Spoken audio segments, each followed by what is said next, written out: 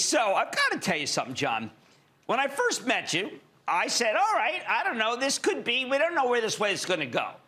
I want you to tell young entrepreneurs out there how you went from being small to large to then getting a stake from PepsiCo, which I think is the greatest, other than Coca-Cola, drink company in the world.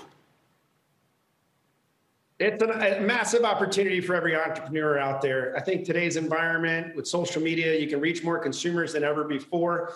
It's a lot of hard work. We got a great team. It's all about the team. We work hard every day. We got a great product. The product's amazing. And it's one day at a time. You just got to make that day a little bit better than when you started. Each and every day, it's an entrepreneur's word. Yeah, so I'm glad you mentioned the social media. A stat that caught our eye was that on Amazon, you continue to maintain the second largest energy drink spot, 22.6% share. Is that just built up by being clever and getting your name everywhere? No, that's not. That's building a daily consumer.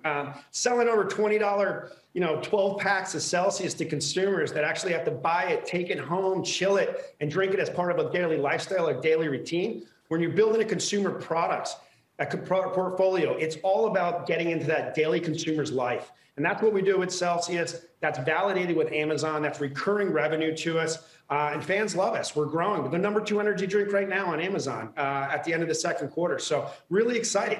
All right, so talk about the stake that Raymond LaGuardia, the great CEO of PepsiCo, arranged with you. What does it mean for shareholders? What does it mean for your growth?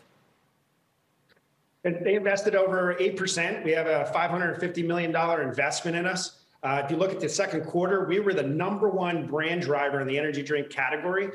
Our growth contributed over 34% of the category growth. This is going to open us up to massive opportunities. What's interesting with Celsius is our broad distribution. When you look at the consumers that consume Celsius, it's 50-50 male, female, and 18 to 24, all the way up to 50, 60, and plus. Everyone wants a healthy, better-for-you product. And with this opportunity, it's going to open us up to universities, bring us into food service. What's interesting, Jim, when you look at traditional energy drink consumption, it's not really consumed with food.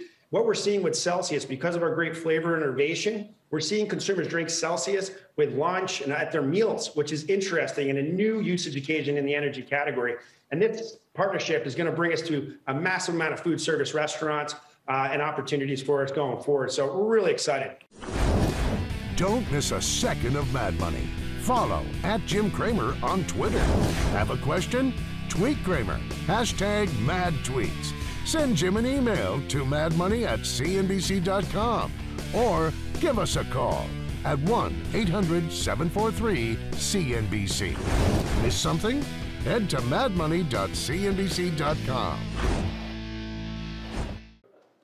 Shepard Smith here. Thanks for watching CNBC on YouTube.